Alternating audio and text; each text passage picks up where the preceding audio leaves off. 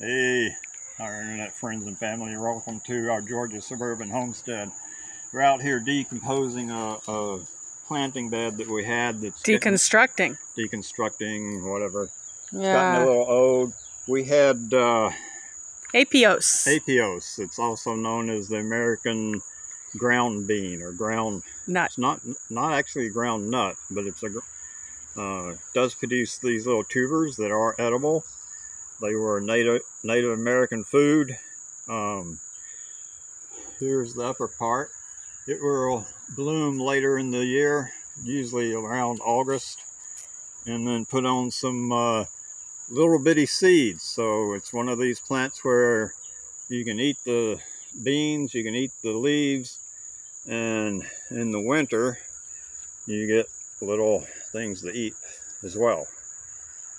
So those are high in inulin, so if you've got diabetes, this is a good starch substitute for potatoes.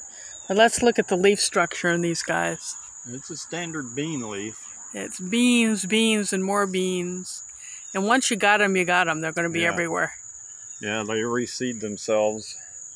So as you see, we got plenty. Okay. So thank you for that lesson, Charlie. What are they called again? Apios are American groundnuts. Groundnut or ground bean, because it is a form of bean. Native to the United States. Yep. It was a Native American food. All right.